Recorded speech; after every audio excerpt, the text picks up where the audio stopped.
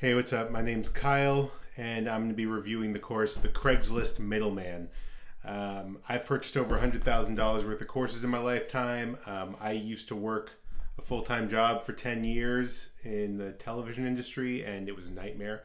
And around year 5 of that career, I started messing around with different business models to try and get out and have some more time freedom and reliable money every month. And I did manage to find that. I do something similar to Craigslist middlemaning. So what I do is I basically build little websites, like 1 to 5 page websites for different service industries, like for example, junk removal. And I'll make a website in Portland, Junk Removal Portland, and I'll rank it. And when it hits the first page, people start calling the phone number on that website. And so once they start calling the phone number on that website, I call a business owner and work out a deal with them for them to basically rent the website from me and get all the jobs, and they make money. Then they pay me a monthly flat rate retainer depending on the call volume I send them, maybe like around $1,000 a month. And I do that on repeat in multiple different niches and multiple different markets across the country. But that's basically what I do. But it's similar to Craigslist middlemaning because I'm sending them leads and they're paying me for the leads and they actually do the work. I don't do any of the actual work of these jobs. But with Craigslist middlemaning, it's actually a pretty good concept. You're basically advertising on Craigslist a service at an inflated price. And then when you get a customer to pay you, you find somebody to go do the actual work for cheaper. Totally good business model, right? You're basically finding the lead and you're selling the job. It's just a different method than what I do.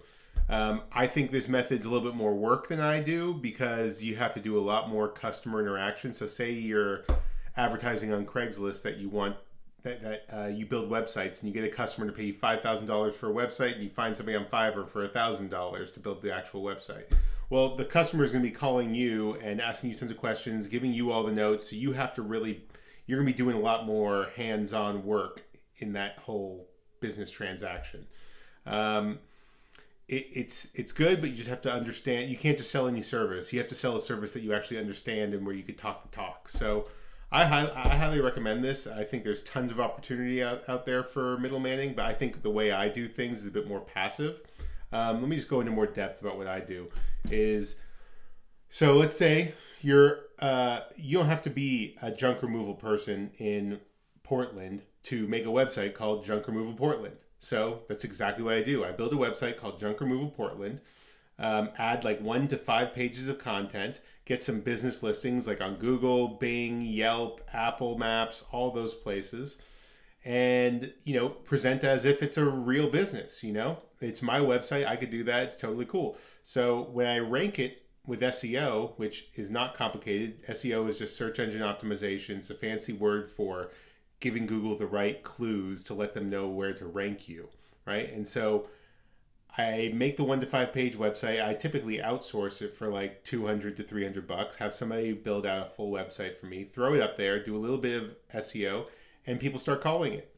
And when people start calling my website or filling out the form submissions or calling the phone number, that's when I start calling up actual junk removal companies in Portland. And I call them up and I give them the pitch. I'm like, hey, so I have this website. It's getting like 50 to 100 calls a month for people looking for junk removal services. What would you think about trying out these calls for a week and seeing if we could reach a deal at the end of 7 days? Typically, they say yes. It's a very obvious pitch because you're not having them sign any contracts or give you any credit card information. It's just a test drive. It's a trial run. So they try it out for 7 days. Maybe they close a few jobs and you talk to them after 7 days. You're like, hey, what do you think? And if they love it, what you do is you work out a deal with them, what they think it's worth. For junk removal, if you're getting 50 to 100 calls a month that are legit, you could easily charge $750 or $1,000 a month. Easy. And so once you got that client hooked up, the calls just keep forwarding to the client and his hands off. All you have to do is collect payment every month. Easy peasy. And you just do that and rinse and repeat with every market. I'm at a point where I have over 200 websites and maybe 125 of them actually rented out between me and my partner and I. So yeah, that's basically my business model. And if you're interested in my business model and you have some questions about it, I have my email in the description. You could shoot me an email with any questions you got. And if you want to look into a course on that subject that I endorse, there's a link to a course that I highly endorse. I know the course creator. He's a really good guy, and he knows what he's talking about, and it's got everything you need to know, plus a vibrant Facebook group. So yeah, good luck on your making money online journey. And this has been a review of the Craigslist Middleman.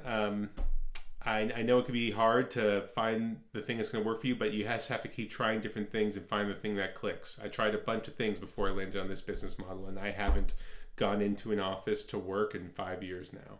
So good luck to you, and thanks for watching.